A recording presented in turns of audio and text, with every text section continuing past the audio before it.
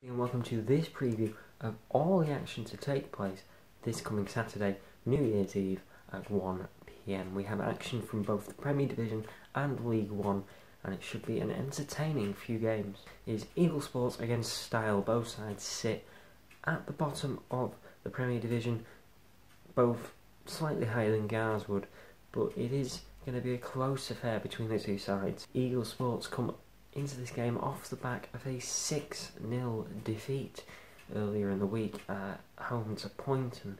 Style in their last away game lost 5-0 to Wythenshawe Town at Ericston Park. Both sides have a habit of leaking goals, and this could see the game go one of two ways. It could either be all one-sided, or we could see plenty of goals from both sides. Both sides sit on the same number of points, but it's Eagle Sports with the superior goal difference, which puts them above Style in the table. They also have 3 games in hand. Linotype Cheadleheath now went against Denton Town in what would have been the rerun of Tuesday's game had Tuesday's game not been postponed. The game sees Lino with plenty of games in hand over the teams ahead of them, and they currently sit in 6th place in the table, only a few points behind Congleton Vale and Altrincham Reserves. Denton Town sit in 9th with a number of games in hand themselves. This is going to be an attacking game. Both sides score plenty of goals, and it should be an entertaining game nonetheless. We will have match highlights of that game up probably by Saturday. Our next game is Poynton versus Rudheath Social.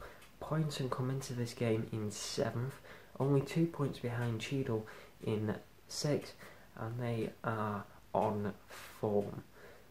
In their last 2 games alone, they have scored 10 goals and only conceded 1. They beat Eagle Sports 6-0 in their last outing, and before that beat their opponents on Saturday, Rudheath Social, in the Cup to move themselves into the final. Rudheath aren't as fortunate in their last 2 games. They have lost, obviously, away to Poynton in the Cup, as well as away to Congleton Vale, as Billinge take on Edgerton at home. Edgerton's last outing saw them beat West Didsbury and Chiltern Reserves 6-3 at home, whereas Billinge's last outing saw them lose 2-1 to AFC Macclesfield. Billinge sit in 3rd position while Edgerton are stuck in mid-table. Billinge are really hoping that they can get themselves into some winning form, as they have a number of games in hand over Warrington Town Reserves at the top of the table. Again, like the last game, this one seems like a game that seems one-sided on paper, but you never know. This could throw up some surprises with both teams showing the possibility of scoring plenty of goals.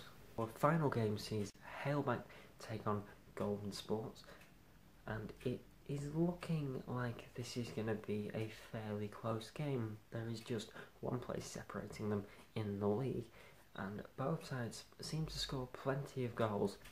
Halebank in their last outing drew 5-5 with Middlewich Town. Goulburn's last game they lost 2-1 at home to FC St Helens.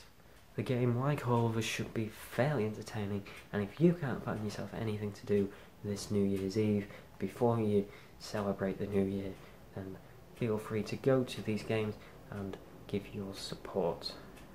That is our roundup for the weekend, and our last roundup of the year.